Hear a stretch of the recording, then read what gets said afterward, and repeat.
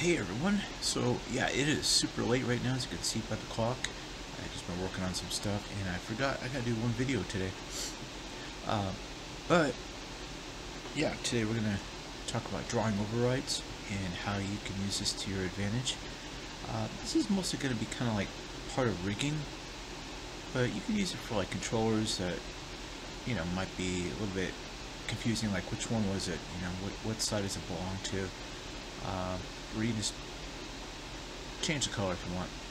So drawing overrides means, I guess you can override the color. I guess that's what I'm going to do. Is I'm going to override the color, and the reason why is,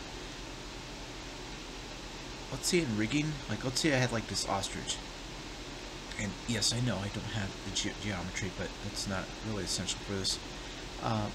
But like maybe say you're having trouble, and it happens all the time, you get tired and you mix up what side is which, and you start labeling these things, because you know, you should have a good concept of like labeling when you go into, like, you know, painting weights and all those other things.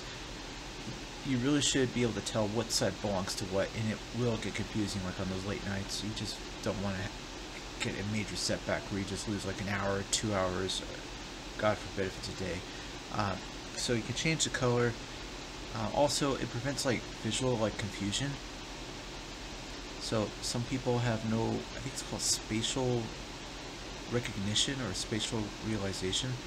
I know it's kind of like a test in, like, I think for NASA, I think, but that's a whole other thing. But to change color on controllers, and you can have any color, but I would highly suggest don't make it bright green like this, because then when you go to select it, you have no idea if you selected it or not. And also don't make it white, because look at that. Don't make it any of these two colors, because you just, for the sake of your sanity. So alright, so what I like to do is often pick two colors, and my favorite two colors for this are blue and red, and that's like blue would be left, right would be red. So if that makes any sense, you go down. First off, let's treat this like, you know, we have no idea what's going on and we don't know where to find this, and like, where do I go to change the colors? Well, you're gonna hit a pretty cool keystroke called Control A, and that brings up the attribute editor. This is like kind of like your channel box, but way more intense, way more informative. You can do way more things. And then you go into not component display, you go into object display, and then from there go down to drawing overrides. Alright, and this will only change the one that you selected. So then keep drawing, enable overrides on. You go to normal. I just put it in full level of detail, and then switch the color to RGB. So if it's and for rigging, I always like the anatomy perspective of things, or direction. So you would say the ostrich's left foot, not our right, because if it's our right, then you go, wait, right side? No, the left. So you just don't want to mix it up, especially when you're labeling. And when you go into labeling, it can be very cumbersome. You just want it really straightforward. You know, labeling, if you wanted to label this here, you know, you would say left, like underscore ostrich foot. Okay. But if you mix up the colors and you start like taking things for granted, and you're just in a hurry, or you're just tired like I am right now, you can mix it up, and it will make your life painfully difficult for a few hours, and you would wish you would basically say, I wish I would have paid more attention to this video. No, I was kidding. You would have basically said, I wish I would have had the foresight to be more detailed oriented, so more organized, and it just prevents so many workflow issues. You would just be so happy with yourself. So you would go into the attribute editor by hitting Control A after you select the object, and then you would go to, not drawing overrides, you go to object display, drawing overrides. You would check on the box enable override, so keep that on. Select the color to RGB, change it, and then you select the color, and from there it's blue. Now I think you can do multiples at a time, like multiple color changes. Type in the cool mail script key, I think it's select minus high, and this should work, but if it doesn't, then it's only distinct for like tweaking skeleton joints. So let's see if this will work. If not, then we know. It only worked for one. So yeah, I'm sure there's probably a mail script for that, but to my knowledge, I don't know of any that would, you know, change them all at once. So we just have to go in one by one.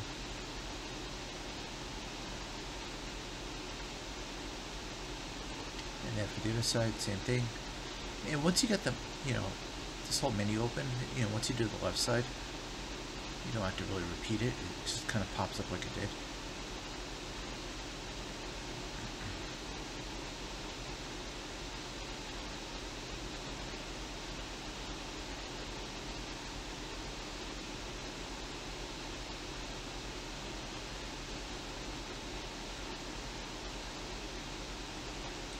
Alright, well, oops, I missed it. See what happens when it's late at night? Yeah. Alright, so we have left for blue, sorry, blue for left, blue, red for right. There we go. Okay, so there you go. That's the way to use drawing overrides. And so this would be for colors for direction. The other colors would be like, you know, bright green, probably yellow instead. You can use yellow for like locators. Basically any color you want. The thing is, you want to always follow like conventions, and I don't mean like Star Trek or, you know, Comic-Con or whatever. I mean Comic-Con I always wanted to go to, but I haven't been to yet. But when you start working with a team or working with, you know, for a boss, you want to make sure that you communicate thoroughly with them. Colors can mean a lot in the workspace, and if they say, hey, we need for these locators that would like ultimately, how do I say this, like let's say these are pull vector locators, and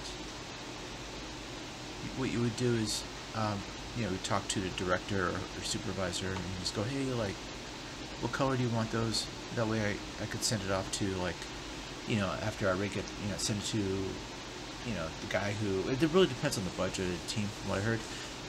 You would send it to, like, if it's low budget, you would just go from the rigging and to the animator.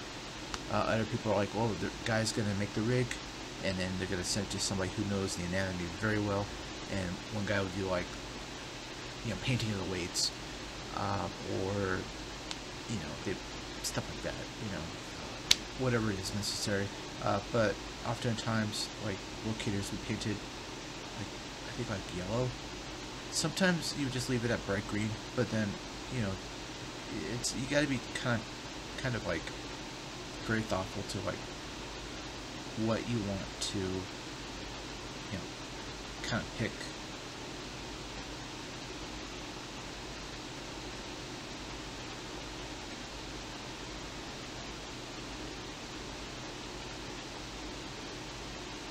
So I would just pick like yellow, just go from there. Oops.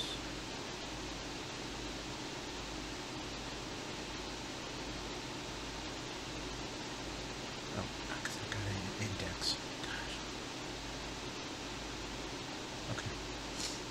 So yeah, same thing as always. Enable overrides RGB, and I, yeah, select yellow.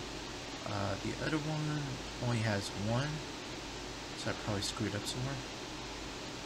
Because I was playing with index and it probably added two. Let me check real quick.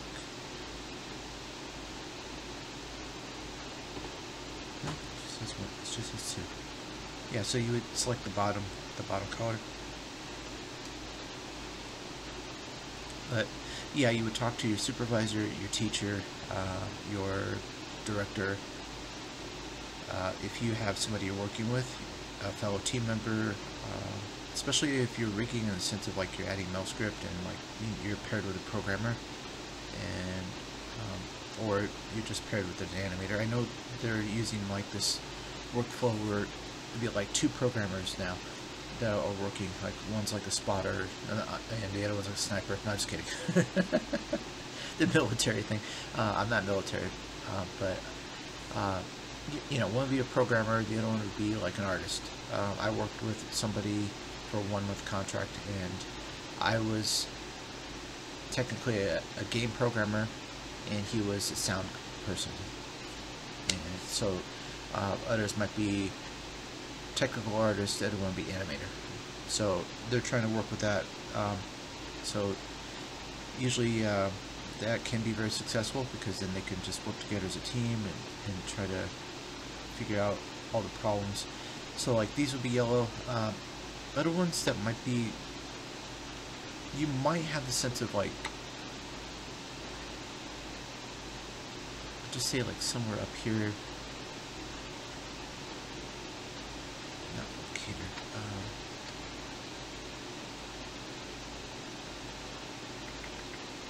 circle. Okay, let's say like somewhere way up here was the hips. The hips of the ostrich. And probably more down here, but it's kind of irrelevant since like I don't have like the geometry or the rig up here altogether. I know sometimes some companies will have, not some companies, but schools will be either green, but be careful with that. Others might have like this like orange color, or they might just stick to yellow. Yellows are good. I mean, it's just really to signal, you know, like, hey, like this is something other than these two. You know, there's no left or right for the hips. But I have seen usage of green, but it just gets really confusing and just this massive headache. I've seen some people use orange, so that can be something. It's really just to help with just the thought process of everything, and or just, you know, visually being aware of what's left and what's right, because you don't want to have to sit here and constantly like, oh wait, is this right, you know, is this left, what is this, you know. It'll signal to even the animator, like, you know, in the, you know, the development notes or communication notes, like, hey, if you want to manipulate the face, use the purple locators, you know, or something like that, you know, or purple circles, or, you know, stuff like that. So that's kind of something how you can use the drawing overrides to, you know, to your advantage. It is a very sound and structured way of doing things, and it can only just better help you altogether. So anyways, take it easy.